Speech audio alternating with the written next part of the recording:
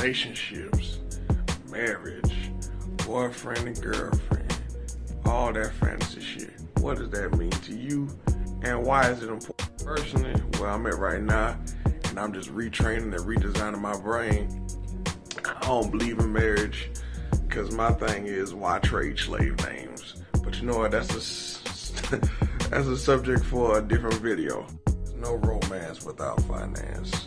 So the way I look at relationships is like a business, which if everybody get up off that fantasy ass monkey shit, that's really how you should look at it.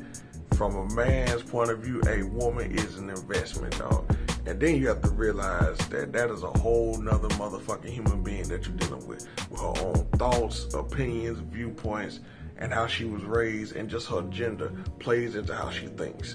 It's about the relationships, man. Both of y'all need to be about your money.